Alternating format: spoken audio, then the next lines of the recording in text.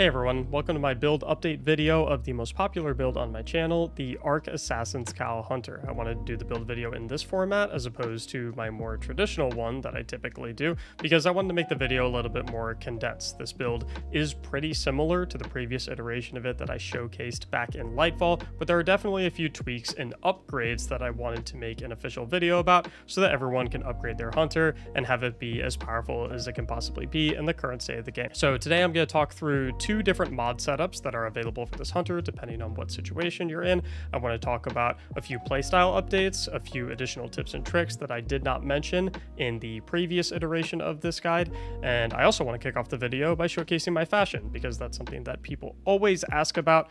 So here you go, you can take a quick little screenshot of the screen. While you do that, I do want to ask, if you watch a good handful of my videos and you're not already subscribed, I would appreciate if you would consider subscribing. You just scroll down a little bit and check to see if you're not subscribed. I know it seems silly, but it genuinely does help me continue to make all of these build guide videos and solo flawless guide videos and whatnot. So as far as the armor here, Lux sleeves and the Dynamo Current vest are both Eververse items, so you will have to spend a little bit of silver to look exactly like this. The Whisper of the Victor Strides are from this past Guardian Games event, and the Coronation Cloak, I don't exactly know where that is from. It has the 30th anniversary icon, so I'm assuming maybe Dares of Eternity would be my guess. I'm sure people can say in the comments where the Coronation Cloak is from. If someone could drop it down there, I'll pin the comments so people can see. Unfortunately, Honors of the Nine is a shader that's no longer obtainable in the game, but you can get pretty close to that all-white look with Bitter Pearl, which is from the Vault of Glass. You have to run around and pick up like 12 shards of glass. I actually have a guide video for it. I'll put in the description, or you can search Mactics Bitter Pearl in the YouTube search bar, and you'll get pretty similar. So we're going to kick things off by doing a quick little recap on the subclass fragments, abilities, and whatnot, just for those who haven't maybe played the build in a little bit, or for those who are being introduced to this build for the very first time. Obviously, the main abilities here are the Combination Blow melee ability and the Gambler's Dodge class ability. Combination Blow being where if you get a final blow with this melee ability charge, it will consume the melee ability in exchange for a stack of Combination Blow that increases all future melee damage, and it will additionally completely refill your class ability, which is obviously great because Gambler's Dodge allows us to dodge next to an enemy to refund our Combination Blow. So we get to, punch something, kill it, then dodge, punch something, kill it, then dodge, all while stacking it up, increasing our melee damage. Our other abilities, Gathering Storm, obviously the best Arc Hunter super in the entire game, great for tanky bosses, great for single target, and great for AoE ad clear. Just off the charts, super good. I absolutely love the super. I'm happy they added it to the game. Also have Pulse Grenades, the best PvE Arc Grenade in the entire game. And as we get into the gameplay, we'll show how you can basically be throwing this grenade every 1 to 2 seconds. Kind of crazy how fast you get the cooldown on it. For aspects, we have Lethal Current, where after dodging, which is pretty frequent because as we said, your loop is pretty much melee kill, dodge, dodge. So pretty much after every kill, your next melee attack has increased lunge range, which makes it easier to hit targets. Jolts targets, which for those who don't know how Jolt works, Jolt is a debuff applied to an enemy, where if a jolted enemy takes additional damage, it will proc the jolt, doing extra damage to that enemy and spreading lightning to all nearby enemies. And then Lethal Current also creates a damaging aftershock that is also buffed by Combination Blow. So if you have Combination Blow ×3, it'll buff your melee and the damaging aftershock of Lethal Current. One melee is basically equivalent to 2 melees worth of damage, so this effectively doubles your damage alone in this aspect. Additionally, damaging any jolted target with melee attacks also blinds them. And also, that damaging aftershock that comes from the Lethal Current will proc the jolt that you apply on the target, so it synergizes really well with itself. Lethal Current is probably one of the best aspects in the entire game. Aspect number 2 is Flow State, where if you defeat a jolted target, which again is pretty much every target that we punch thanks to Lethal Current, you become Amplified. Amplified already gives us a ton of buffs. It gives us increased sprint speed, increased jump height, increased slide distance, and while you're sprinting, it gives you bonus damage resistance. But thanks to Flow State, we also get additional benefits when we're amplified. So for example, your dodge recharges more quickly, which might not seem like it's important because, as we said, every melee final blow will refund our dodge, but sometimes you're in a situation where you do a melee kill and then you dodge to try and get your melee back, but there's actually no enemies around you to proc the Gambler's Dodge. What Flow State does is, since we're amplified after pretty much every kill, if that ever happens to you, the increased dodge recharge rate will actually give you your dodge back before your Combination Blow stack timer expires, meaning that you're pretty much never losing combination blow ×3, even if you mess up a dodge. Additionally, from flow state, you're more resilient while dodging, so it just makes you overall tankier with the build because you're dodging a ton, and you get increased reload speed while you're amplified, which is incredible for boss DPS phases, because typically you're not going to be punching bosses most of the time. Even though this build is amazing at punching, you're going to be using a weapon, so flow state really helps with that a lot. Finally, for our fragments, we have Spark of Feedback, where if you get hit, your next melee punch will do increased damage, which is great for the tankier targets. We have Spark of Resistance, where if you're near 3 or more enemies, which is pretty much always because it's a melee-based build, you're always going to be inside of packs of enemies, you gain increased damage resistance, which is great. And then the other 2 fragments are specifically to help our grenades, which, like I said, will be thrown basically every 2 seconds with some of the mods in this build. So Shock, our grenades will jolt targets, which will do extra damage and helps us with our flow state, helps us get amplified. And Magnitude, which allows our lingering arc grenades, which Pulse Grenade is a lingering arc grenade, it'll have them last longer. I think it's about 25% longer, it goes from 6 seconds to 8 seconds or something of that nature. So really, really nice. For stats, the only thing you really need to worry about is tier 10 resilience and tier 10 discipline. High intellect is nice as well, but you don't need to care about your strength whatsoever because your gambler's dodge is always going to refund your melee. You don't really need to care about your mobility because your combination blow is always going to refund your class ability, and flow state is going to give you increased class ability regeneration when you do mess up your dodge. And you don't really need recovery because every single final blow that you get fully heals you from Assassin's Cowl. So those 3 stats are the only ones that really matter that much. Now, for the first mod setup, hands-on is awesome. It has you get your super insanely quick. We'll showcase that in gameplay in a sec. And Dynamo, which gives you super when you dodge near targets, which is always, which additionally helps you get your super really quick. You'll basically be throwing off supers every like 20 to 30 seconds. It's kind of ridiculous. We then have Heavy-Handed, so that your powered melee final blows create orbs of power. Not only do your combination blow melee kills create orbs of power, but kills from the damaging aftershock also create orbs of power because that counts as melee damage. Additionally, even if you don't have your melee ability available, if you have the combination blow buff, melee kills will still create orbs of power. We'll showcase that in a second, but it's absolutely ridiculous. We then have 2 copies of Impact Induction. Anytime you do damage with a melee attack, which is all of our kills, reduces your grenade cooldown. That's part of what is going to allow us to throw so many grenades. Here, you don't really need stacks of armor charge for anything, so we run emergency reinforcement, so when you have 3 or more stacks, it will consume them if your shields are broken, so you get temporary damage reduction. Makes it pretty much impossible for you to die. Down here, we have more grenade energy stuff, so whenever we pick up an orb of power, we reduce all ability cooldowns, and then we have 2 for innervation to put a big bump into our grenade. Altogether, that's the best configuration for getting the most possible grenade cooldown. 1 absolution and 2 innervation. Obviously, absolution, all abilities, we don't really care about our dodge or our melee ability that much, but this setup gives more grenade energy than just going 3 innervation, so that's why we have that. Same thing down here with distribution and bomber. It's better than just doing 2 bomber, but dodging near targets or just dodging in general gives you grenade cooldown. And then the final mod, the new one this season, which makes this build insanely good, and it makes the build so much easier to use because you don't ever have to worry about scavenging orbs, is Powerful Attraction. Every time you dodge, any orbs nearby, you just automatically collect them, which means when you dodge, you get a ton of grenade energy back from both of these mods, but also from all 3 of these mods because it just automatically collects the orbs. And then you also get grenade energy back from the impact induction from punching, and it's just such an easy build to use. And then finally, we have some artifact mods. Now, if you're watching this video outside of Season of the Deep, this build is still ridiculously good. Don't think that it's ruined because the seasonal mods are gone. They just make it better, obviously, because it's additional benefits, but this build is still ridiculously strong without the seasonal mods. The ones you want to look out for here are Electric Armor, so when you're amplified, you're actually amplified for longer, caps out at 20 seconds. You want Thunderous Retort, so you get bonus arc super damage if you cast it while you're amplified, just helps with Gathering Storm boss damage. Amped Up, so that you get damage resistance while amplified, gives you even more damage resistance. Pretty much impossible to die with how much damage resistance you have from amplified sprinting, from Spark of Resistance, from emergency reinforcement. You can't die with this build. You've got Shock and Awe, so that arc final blows while you're amplified, summon a burst of lightning that jolts targets. This one I actually don't really notice too much in gameplay, I'm not gonna lie, because we're already jolting everything. We've got the damaging aftershock, but surely it can't be hurting, right? And then we have Lightning Strikes Twice, where after throwing an arc grenade, you get increased grenade regeneration for a short time, and then arc final blows extend the duration of that benefit. Further helps us get our grenades, although I doubt that one's going to be super noticeable because you're going to be getting so much energy back from the mods we talked about previously. The other thing that you need to have on this build is a 1-2 punch shotgun. I get asked all the time, what 1-2 punch shotgun should I get? What if I can't get a Found Verdict? What if I can't get an Astral Horizon? The only reason that I'm using these 1-2 punch shotguns is because they're the ones that are in my inventory at the time.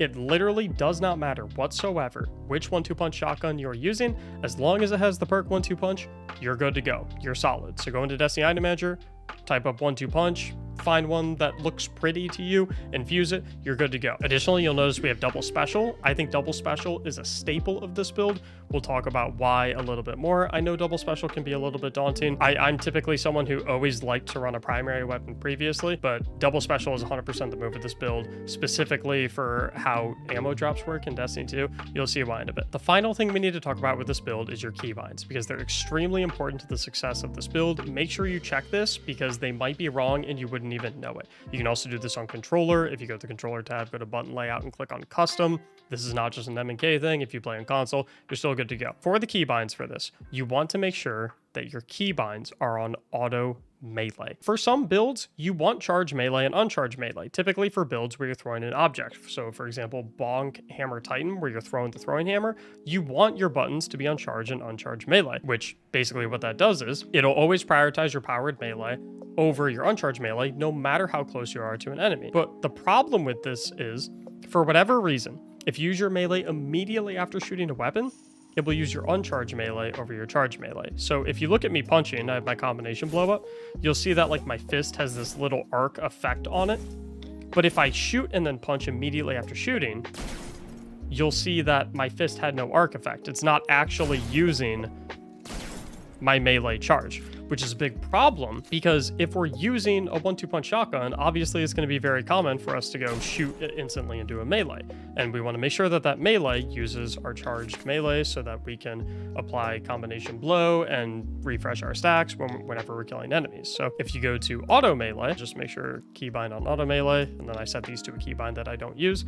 Now, if we do our regular melee punch, we get the arc effect, and if we shoot and punch afterwards, we get the arc effect again. So very important to have that. Like I said, if you have it changed, you might not even notice because it's still going to feel like your melees are going, but you're actually, if you're doing a melee right after your 1-2 punch, it's actually doing your uncharged melee as opposed to your charged melee, which is obviously a big problem with this build. You want to always be using your charged melee. Now, one of the first things we want to talk about with this build is your combination blow stacking. The weakest state of this build is when you have 0 stacks of combination blow, and this is where mastery of this build really comes in big, is learning how to get your combination blow stacked up, because once you're at ×3, you're one-shotting literally every enemy. It's literally going to be as simple as finding weak enemies in the arena, so stuff like Acolytes, stuff like Dregs, stuff like Thralls, and prioritizing them with your combination blow to get your stacks up. Even at the beginning, it takes me 2 melees to kill that guy. Then, after I have 1 stack, I can start having an easier time stacking it. But you'll notice, if I punch this guy, my lethal current aftershock killed him, which although that still procs Assassin's Cowl and makes me invisible, you'll see my combination blow is still at 4 seconds at 1 stack, and I still have my melee ability. You have to make sure that the final blow on the enemy comes from your combination blow melee itself and nothing else to actually refresh your melee charge and to actually give you a stack of combination blow. Now, like I said, the aftershock blows will still make you invisible, so from a safety perspective, you're still fine, but you just want to keep that in mind and make sure you're always looking at the bottom left of your screen to make sure that your melee charge is actually getting consumed so that it refreshes your dodge, so that it upgrades your combination blow stacks, refreshes the timer, so that you can continue dodging, so that you can get more lethal current aftershock procs, and so you can just keep the rotation going. Another thing I want to showcase is that orb generation and Assassin's Cowl powered melee final blows healing you and making you invisible. So right now you'll see I don't have my powered melee, but I have combination blow ×3 for 12 seconds. If I punch this guy, I still go invisible and I still make an orb, despite not having my melee ability up. And that is, and even though it's not refreshing my combination blow stacks because I didn't have my melee, it's still creating orbs of power, as you can see in the bottom left of the chat, and it's still making me invisible and still fully healing me with Assassin's Cowl. So if you're fighting a bunch of squishy enemies, you don't necessarily have to dodge in between every single one. You really only have to dodge when you need to refresh your combination blow, so dodging obviously gives you your melee back, or dodge when you're fighting against a tanky enemy, and you need to reproc your lethal current aftershock so that you do extra damage to them. Now, like I said, another thing I want to showcase is the grenade speed at which you get your grenade back. So if I throw my grenade right there, kill that guy, dodge, kill another guy, my grenade's already back. So about every 2 melee kills, if you look at my grenade meter, we're just punching these guys. Every time we dodge and every time we melee something, we're getting a ton of grenade energy. So about every 2 melee kills, completely whiffed that one, but yeah, every 2 melee kills, we're getting our grenade back. Dodge or pickup from powerful attraction, 2 to 3. Results may vary, I suppose.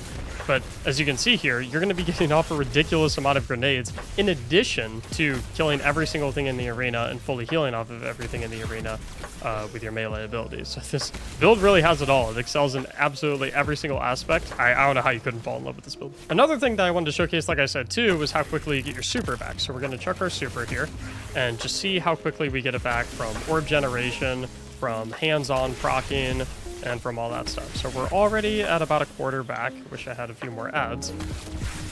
Already a half back. We're gonna get 1-2 punch off on that guy. The aftershock killed him, so I still have my melee. We're about 3/4 now. And oh, there. I dodged and there were no enemies around me. But look, my combination blow is still at ×3. And if you'll notice, I can still go invisible because I have combination blow despite not having my melee ability. And my dodge, thanks to flow state, giving it back to me faster while I'm amplified, comes back up before I lose combination blow. So you're really never in a dangerous position with this build in any capacity. Since I paused that train of thought to explain that, I want to do the super thing again. So we'll chuck the super real quick. We'll see how quickly we can get our super back. So right there, we're at about a quarter back already. Keep dodging, keep killing everything. Be nice if some more enemies could spawn. I'll 1-2 punch that guy. At about 2/3 back now. And just like that, super's back. So you get your super literally every like 20 to 30 seconds, depending on how many enemies are in the arena. But it's, you know, it's no exaggeration. It's no clickbait, nothing like that. Get your super back. It's super absurd. And here I want to show a quick example. Like I said, so we have 0 combination blow stacks right now. This is the weakest state of this build. But like I said before, the main way that you want to get into your loop, this is a big part of mastering the build, is roaming the arena and finding these squishy targets that you can use as cannon fodder to stack up your combination blow. Now that we're back up at ×3, we can one-hit literally everything. We're completely safe. We're back up to the races. Additionally, like I was talking about previously, that lethal current aftershock being, if the lethal current aftershock is the kill, even though you still go invisible, it will not consume your melee charge. So for a situation like these wizards, where lethal current aftershock is what kills them, I did not refresh my combination blow, still on my melee. So after I kill that wizard, I have to go find another enemy to go 1 hit, so I can consume combination blow, refresh the timer, and so I can refresh my dodge so that I can use my dodge and get another lethal current aftershock for the next tanky enemy.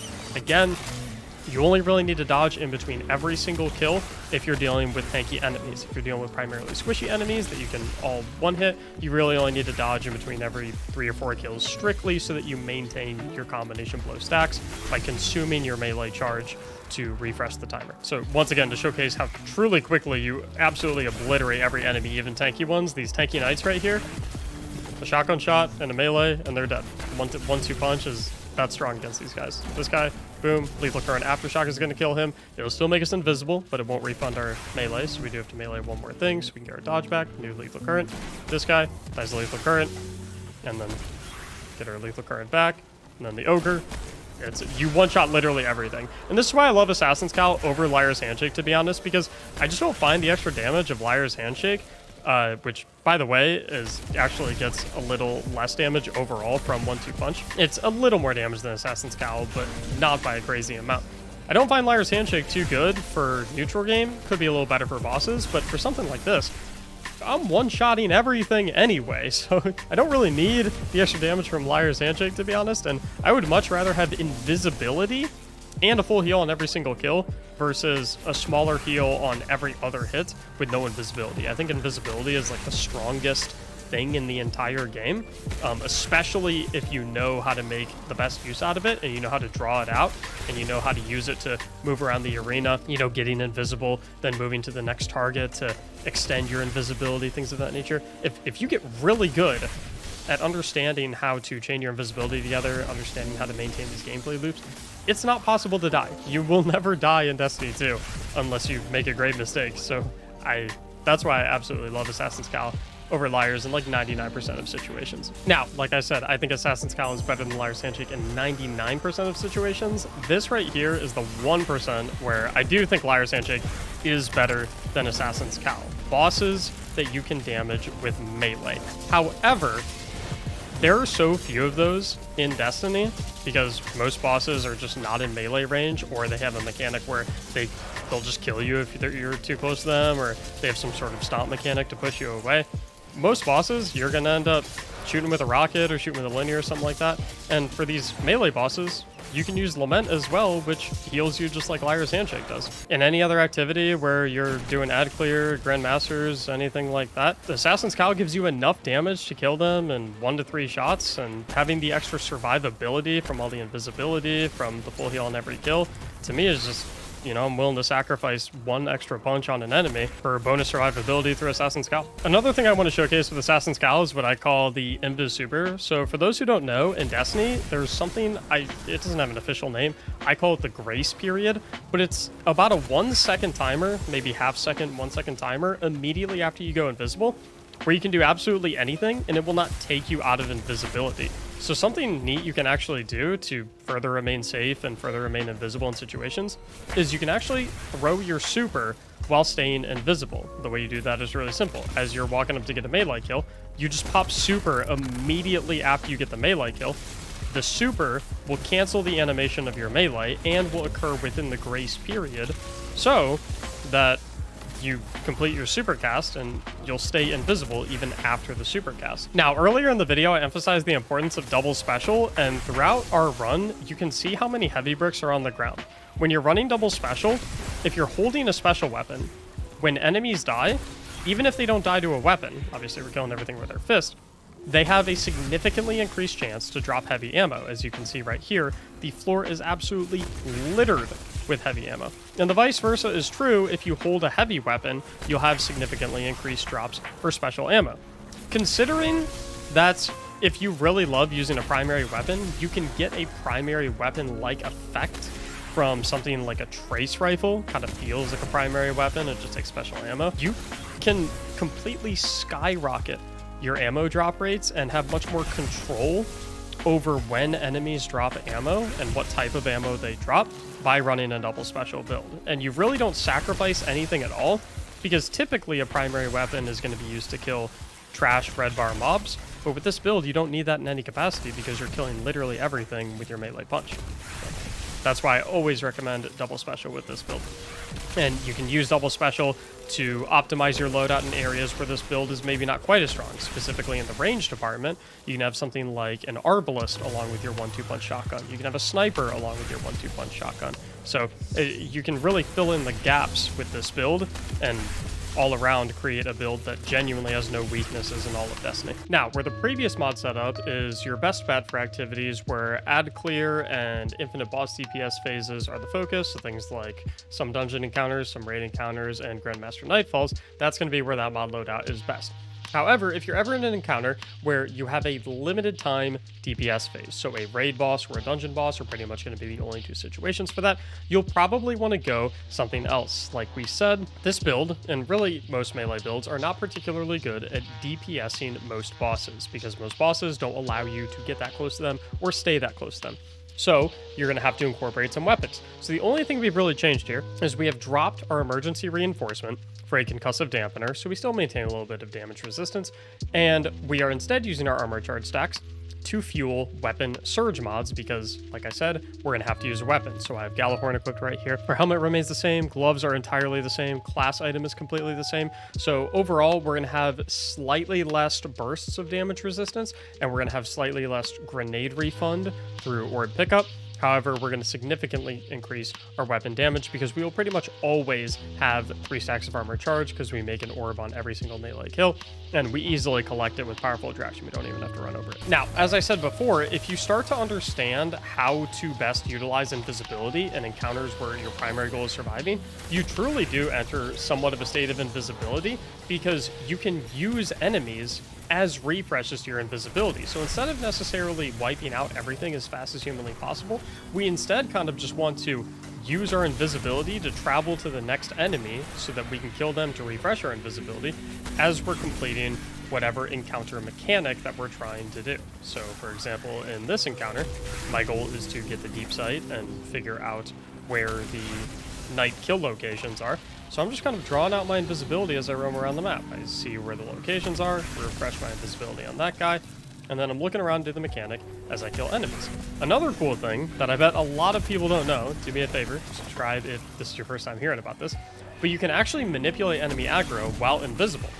And to do so, all you have to do is make a noise. Now you can make noise by either activating your boost jump or by dodging. So for example, if I refresh my invisibility here, this knight, he just heard me dodge over there, but if I double jump, he hears me and then he starts moving towards me. And so if you look at these acolytes, who are aggroed to where they thought I was previously, if I double jump, they all immediately turn towards me. And so, while that's not super relevant for most enemies in Destiny, the melee enemies in Destiny, it is huge for it, because you can lure them to you by doing double jumps, because they hear you and then they know, oh, that's where they are, even though they can't see you and hit you. So for an encounter like this against Vorlog, it's incredibly strong. Very, very niche, but, you know, a really, really good piece of information to have in your pocket. So, like I said, for these mechanical encounters, all we're doing is trying to refresh our invisibility as we move around the map so we can complete the mechanics. So I'm not necessarily focused on killing these guys, I'm just focused on using them to refresh my invisibility. After I refresh my invis, I'm on to the next guy. I don't really care much about them. So one of the things I want to show you guys actually has to do with 1-2 punch. When you're using a 1-2 punch shotgun and you shoot the enemy, you actually have enough time to get off 2 melees that will be buffed by the 1-2 punch damage. So if you're ever fighting an extremely tanky enemy, you don't need to do your shotgun in between every single melee. You can do a shotgun shot for 1-2 punch, 2 melees, and then if that enemy is still not dead, then you do another 1-2 punch, shotgun shot, 2 melees, shotgun, 2 melees, etc., rinse and repeat. Now, the final thing I want to show you is, like I said, our DPS when we have the amplified buff, which increases our reload speed through flow state. If you look at my reload speed right now, my reload speed is pretty fast. Now the amplified has just ran out, my reload speed is significantly slower. But all we have to do is dodge and punch an enemy that jolts them from lethal current, and then killing a jolted target gives us amplified through flow state. So now we're amplified again, and we get the increased reload speed. I guess I don't have enough rockets to reload. Here we go. Much faster than a non-amplified reload speed. Like I said, don't use Galahorn for DPSing this on solo flawless, which is all I had on me at the moment. It actually doesn't look too terrible.